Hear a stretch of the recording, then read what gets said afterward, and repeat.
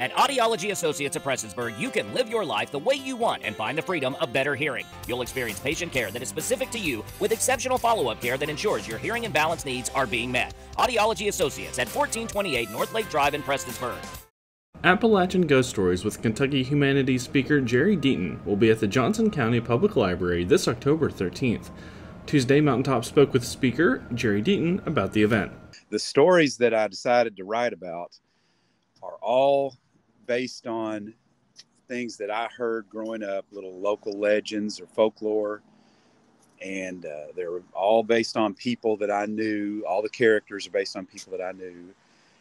And you probably know, if you're from Pikeville, you probably know that mountain people tell stories.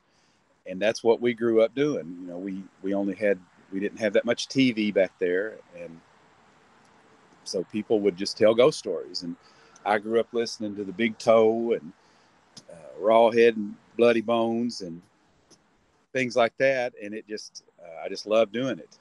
During the event, Deaton will share stories from 2 books that he has written. So I just kind of started thinking about things that happened. And then a friend asked me if I was writing them down, and I said no. And he said, well, you ought to.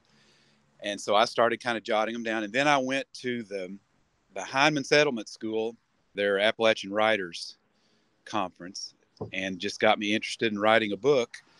And I decided I was going to, and I did. And so I've written that one, and then another one called Kentucky Boy, which is 20 short stories about my life growing up in Breathitt County.